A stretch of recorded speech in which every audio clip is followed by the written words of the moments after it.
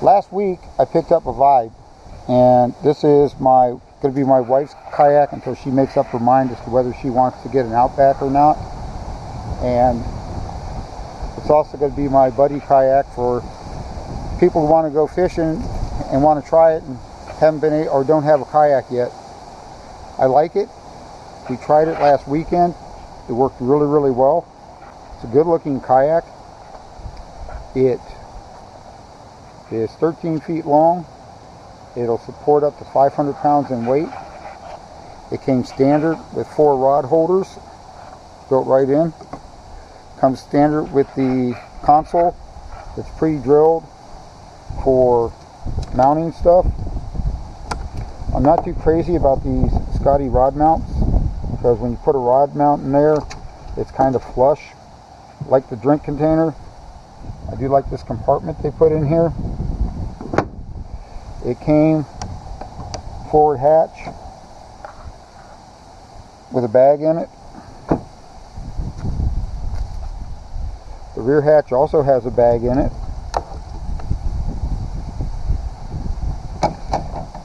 It had a rudder already installed.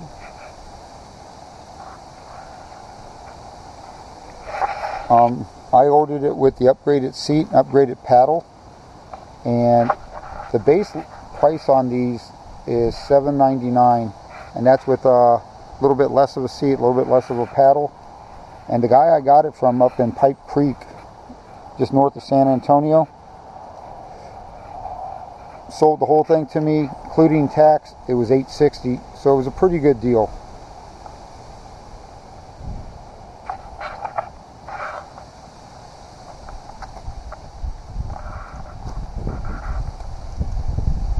It also came with the scupper plugs, and I've got them put away for right now. The steering is controlled through the pedals. And I took a friend out last weekend, and he was in this, and when he got up, he was not wet at all. So it worked pretty good. Okay, so getting this kayak caused me a problem where I'm going to carry it when I take it. So I went online on Amazon and was looking at ladder racks. And I found this one, which is rated up to 500 pounds. It's made by a company in China, of course. I got it, and I put it up here. I've measured it, and it's a little bit higher than I want it to be. It is 7 feet 2 inches off the ground, and that's a long way to try and be reaching to put a kayak up.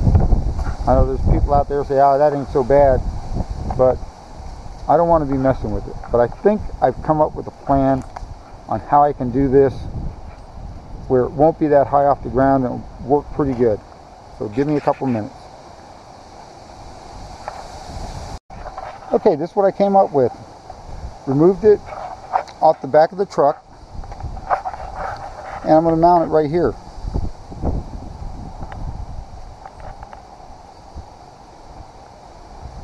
I've already checked. I've got enough room to get the boat in and out.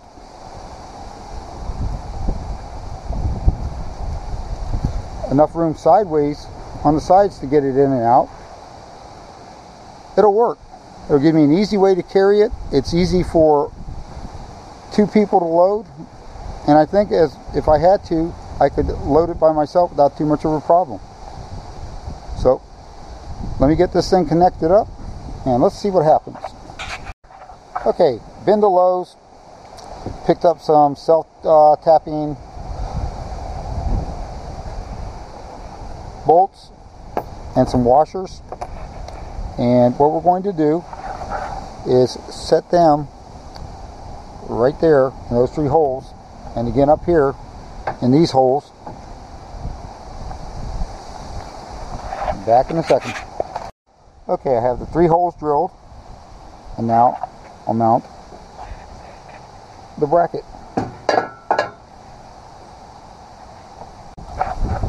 Okay, so this bracket's on, and one of the things I did is this center pole right here, I marked it at the halfway mark so I'd have the same amount of support inside each one of these brackets. Now all I got to do is tighten them all down. Okay, got this one marked where it's going to be. And again, I got this one done. You'll notice I put a fourth one in there because it doesn't have the support right here that I wanted it to have. So that should work out pretty good. Okay, we got the last part on.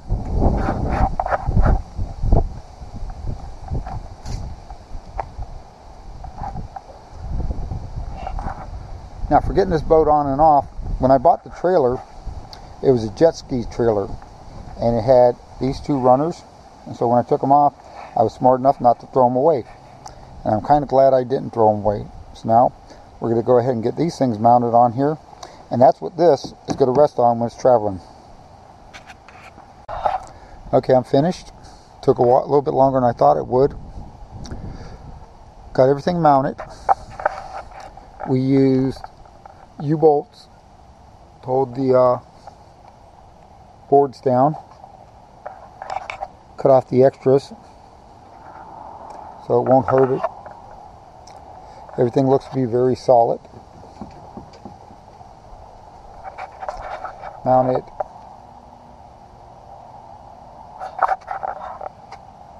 Tie down points on the front.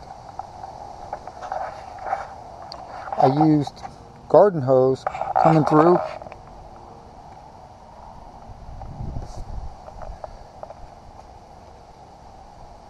The problem we were having was by putting the straps over, everything was still sliding.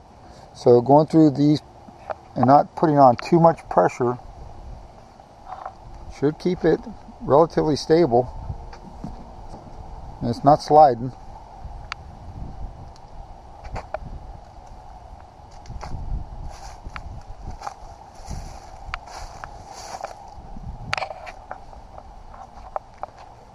Everything looks like it's there. I think it's ready to travel.